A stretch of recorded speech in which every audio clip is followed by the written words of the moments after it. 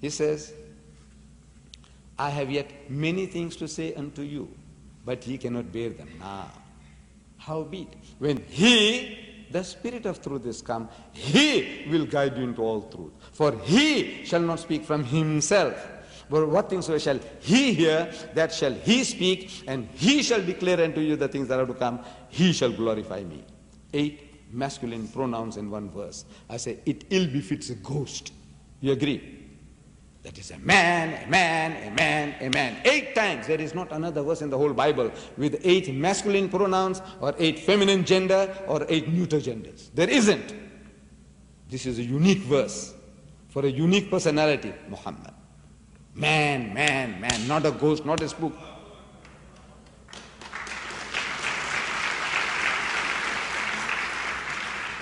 But we are told he's a spirit. Is Muhammad a spirit? I say yes. That's what your Bible says. You see, every time the word spirit is used in your Bible, I'm telling the Christian, it doesn't stand for the Holy Ghost. Because in the book of Revelation, the last book of the Bible, we are told that 7 spirits of God went out into the world. I say, you believe in 7 Holy Ghosts?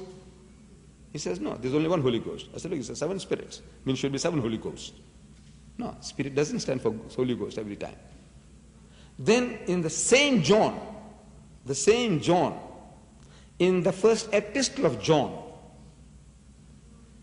chapter 5, verse 4, he says, Beloved, believe not every spirit, but try the spirits whether they are of God. For many false prophets have gone out into the world. So false spirit is a false prophet is a false spirit, true prophet is a true spirit. The same John is using spirit for a prophet. Don't believe every spirit, means don't believe in every prophet. The spirit, it says, that confesseth that Jesus is the Christ is of God. Means the prophet that says that Jesus is the Christ, is the Messiah is from Allah. That's what John says. I said, well, find out whether this spirit, this prophet, Muhammad, does say that Jesus is the Christ. Open Surah Ali Imran, chapter 3, verse 45. It says, وَإِذْ قَالَتِ الْمَلَائِكَةُ يَا مَرْيَمُ. So behold, the angel said, O Mary, إِنَّ اللَّهَ يُبَشِّرُكِ بِكَلِمَةٍ مِّنْهُ. That Allah gives you glad tidings of a word from Him. Ismuhul Masih. His name will be the Messiah. Translated, Christ. Muhammad said, is he the Christ? Yes. That's what every Muslim believes. On the testification of the Holy Prophet Muhammad, 1,000 million Muslims of the world, they believe that Jesus is the Christ. He says the spirit that confesseth, the prophet that says that Jesus is the Christ is of God. Why don't you apply this to Muhammad? And says, St. John, in the Gospel of St. John, he says, he that is born of spirit is spirit, and he that is born of the flesh is flesh. So do spirits beget? Do they cohabit? He says, no. Then how can you be born of spirit? No. What it means there is that who is spiritually inclined is spiritual, who is materialistically inclined is flesh. What brought you here tonight? Some kind of gift that you were expecting from D-Dad? You know, he's going to give you some sweetmeats? What? Some chocolates? Is that what brought you here? If that was the case, and suppose I give it out to you, you are materialistically inclined. Material things brought you here. So you are a materialist. In the language of the Bible, you are fleshy, you are of the flesh. Materialist.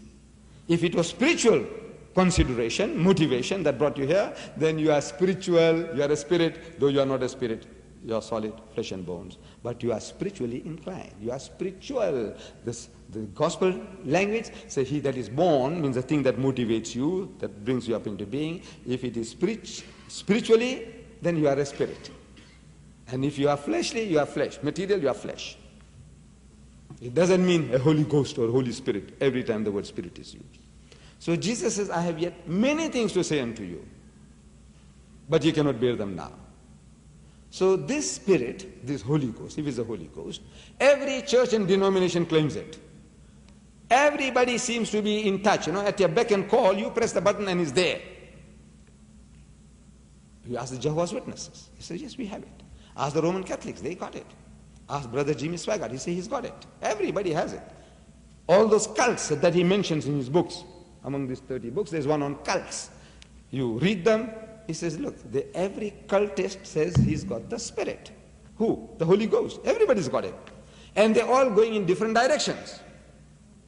So one Spirit taking you all into opposite directions from God? No. As Brother Swagart said yesterday, either we are both right or we can both be wrong. You both can't be right. So you have 1,000 sects and denominations among the whites of South Africa, among the whites, and 3,000 among the blacks. In America, I was given to understand that you got 40 different Baptist churches. Each and every one has got the Holy Ghost, the Spirit, and they're all going in different directions. Is it from God? Can it be from God? All going in different directions. All say they are Baptists and everyone has got the Holy Ghost. So I said, you see this, you haven't got the solution to the problems. Answers. Jesus said, I have yet many things to say unto you. Many. Many in English is more than one. At least you understand that English. I have yet many things to say unto you, but you cannot bear them now. Howbeit, when he, the Spirit of truth, is come, he will guide you into all truth. All is also more than one. I am asking my Christian brethren for the past 40 years. I don't want many solutions. Give me one. That the Holy Ghost gave you in 2,000 years. One. Something that Jesus Christ had not already told you in so many different words. One. Any church, any denomination, any cult, bring me one new thing that the Holy Ghost gave you. And it's not forthcoming. One! I don't want many. Jesus says, ye cannot bear them now. The reason why he didn't give is not because he didn't have it. He had the solution to the problems of mankind till doomsday. God gave it to him. But the people were not fit to receive them.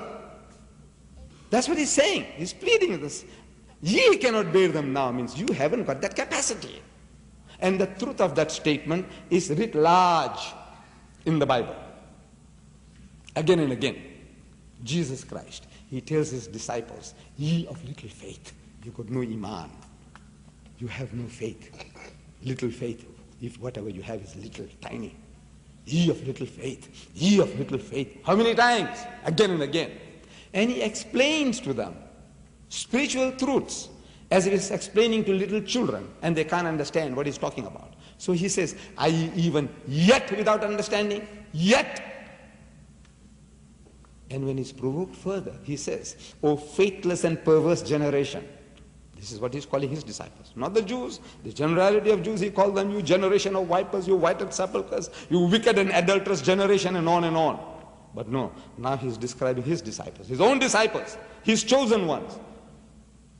He said, O faithless and perverse generation, how long shall I be with you? How long shall I be with you? I said, if Jesus was a Japanese instead of a Jew, he would have committed that honorable harakiri, suicide. But as a Jew, he couldn't afford to do that.